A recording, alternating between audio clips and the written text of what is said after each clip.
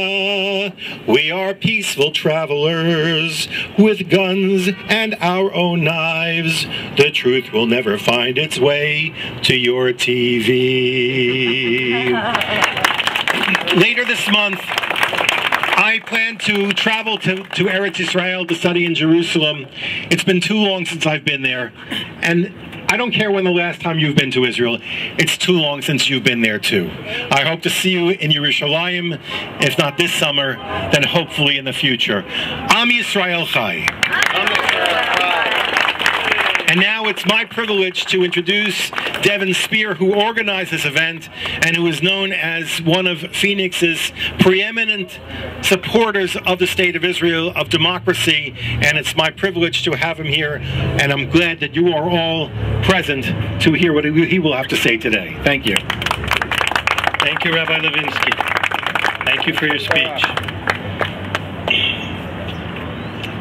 First of all, I just want to say how proud I am of the Israeli commandos who were told to jump onto this ship from a helicopter, as you all see in the video, with paintball guns, into a mob of screaming anti-Semites.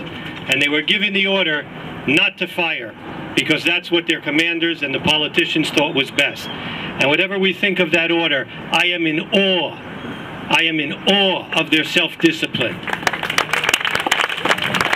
I submit to you, there is no other soldier in the world, with due respect to the soldiers of the United States, there is no other soldier in the world that will take a beating and a stabbing with knives and pipes for 40 minutes and not react, because that is what he felt was in the interest of his country.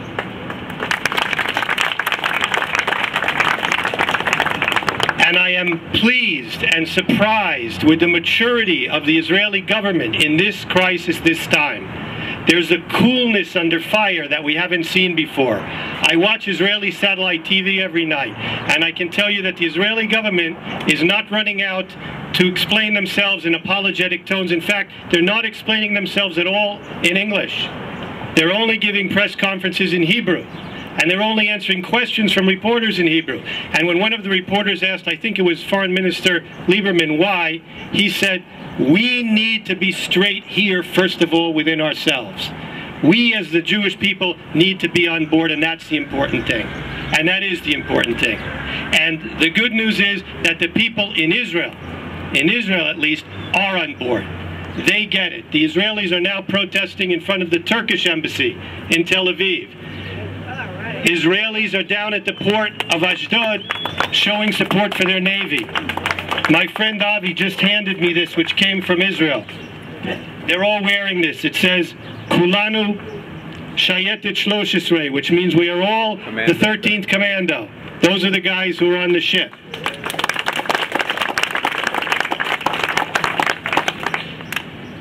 And our job here in the diaspora is to be little ambassadors for Israel. Their ambassador, Oren, has been doing a phenomenal job this time. Their spokesmen have been doing a great job. The fact that the press doesn't always want to print it is another story, but they've been making their case, and they've been making it clearly, and they've been making it unapologetically. And that's what we need to come out of this rally and do.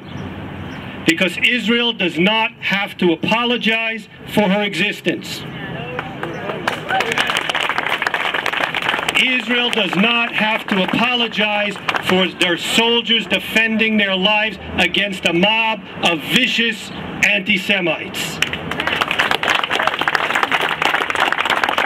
Israel does not have to apologize for blockading an enemy who seeks her destruction and declares themselves at war with her.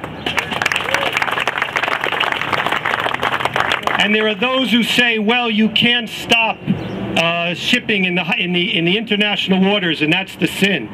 But we did in the Cuban Missile Crisis, and the UN did in the Yugoslavian War, and the British did in the Falklands. And right now, as we're standing here, American Coast Guards are boarding ships in the Caribbean looking for drugs in international waters, and Israel doesn't have to apologize for playing by the same rules as everybody else.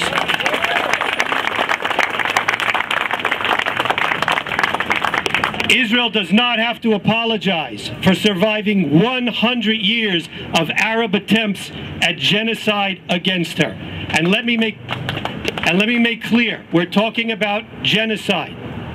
When you saw on YouTube the mob getting on the ships and they were shouting, "The army of Muhammad is on the way to slaughter the Jews," that's genocide. When they talk about destroying Israel, they're talking about genocide against 6 million people, just so we're clear on what the issue is. And beyond that, Israel does not take lessons in morality or in how to prevent civilian casualties from the likes of Hamas, Al-Qaeda, the PLO, or Hezbollah. And Israel does not take lessons in civilian casualties from the Turks, perpetrators of genocide against 1.5 million Armenians. So we can be proud of Israel's behavior, in this instance and in general. This is a small, struggling democracy in a sea of barbarism, whose behavior is exemplary compared to any other nation in this situation. I challenge you to show an army with the self-restraint and a country with the self-restraint that the Israelis demonstrated. So our job here in the diaspora is to defend her just cause and defend her honor.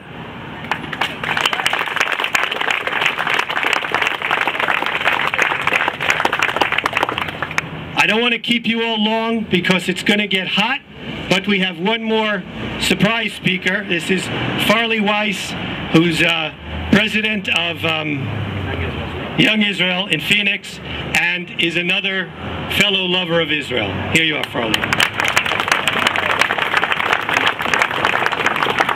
Thank you, Devin. And again, everyone showed great appreciation for Devin for leading and putting this rally together. It's a tremendous thing.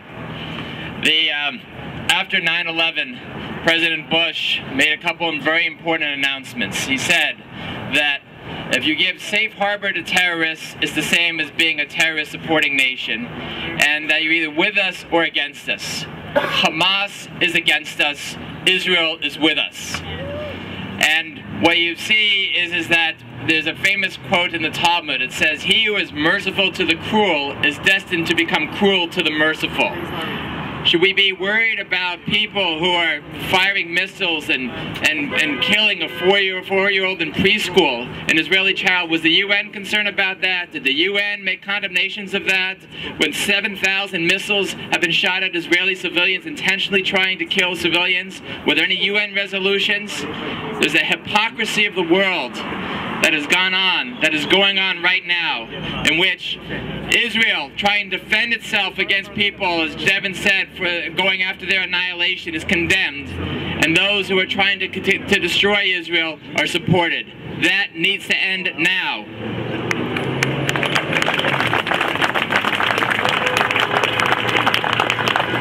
We are fortunate that in Arizona we have two tremendous senators, and Senator Kyle and Senator McCain, who have spoken up and said that what Israel did in going into international waters to stop people from trying to bring in weapons, because what are they worried about? If they're bringing in food, Israel said, we'll deliver the food to them. It was weapons, it was terrorists, it was terrorists were on the ships. Everyone in a world against terrorists, when terrorists are trying to destroy the world, of course you have a right to stop terrorists from coming into your thing, stop terrorists from coming to your neighbors and shooting missiles at you and bringing armaments to them and smuggling weapons to them. Of course you have a right to this. It's so basic, so common sense, and yet the world is condemning Israel. You have a situation in which Helen Thomas,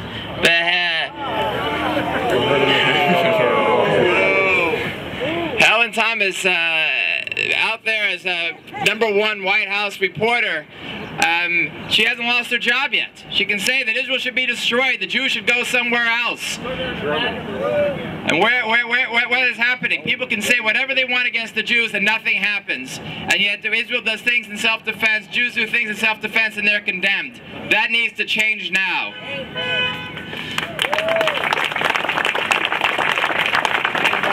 The White House.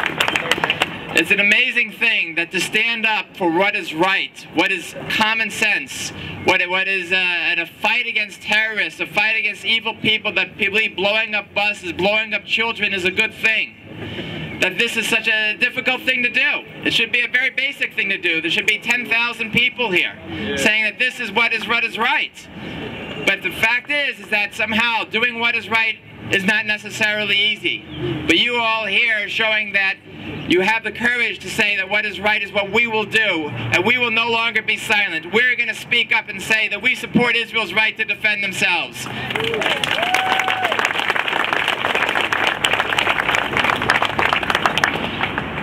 We support Israel's right to stop this terrorist regime in Gaza. And we don't want to see any more missiles shot at Israel. We don't want to see any more weapons brought into Gaza. We believe that all these smuggling, all the weapons, all these ships need to be stopped because Israel has a right to defend themselves.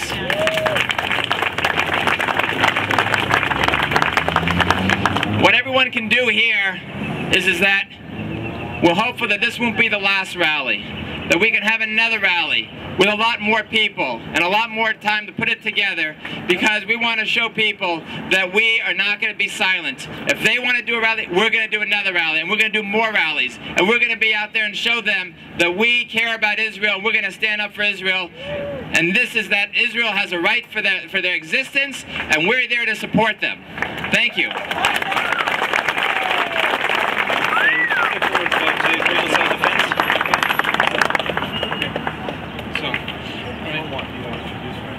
And you want to let them know who I am? Or you want to let them know who I am? Why don't you just introduce yourself? Okay, all right.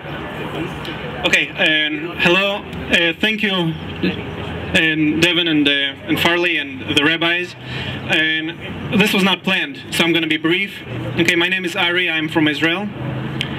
And I wanted to briefly broach with you the topic of self-defense. Okay, Jewish self-defense. The action against the flotilla was an action of self-defense. Okay, and although Jews are often condemned for defending themselves, I think in many cases that is necessary. And I don't want to be alarmist, but I think most of you realize that this flotilla action against Israel was part of the same global jihad effort that involves terrorist organizations like Hamas, Hezbollah, and Al-Qaeda, that is coordinated from Iran and Saudi Arabia and places like that. And you may or may not be aware that this global jihad is trying to open as many fronts as possible against Israel and the Jews. And this area here in Arizona, in the valley, is no exception. There is a very radical Muslim network here in the valley. Okay, they have staged events. There have been several cases where ties were found to Hamas, fundraising and recruitment. Okay, here in the valley. So why am I telling you all this? To be alarmist? No.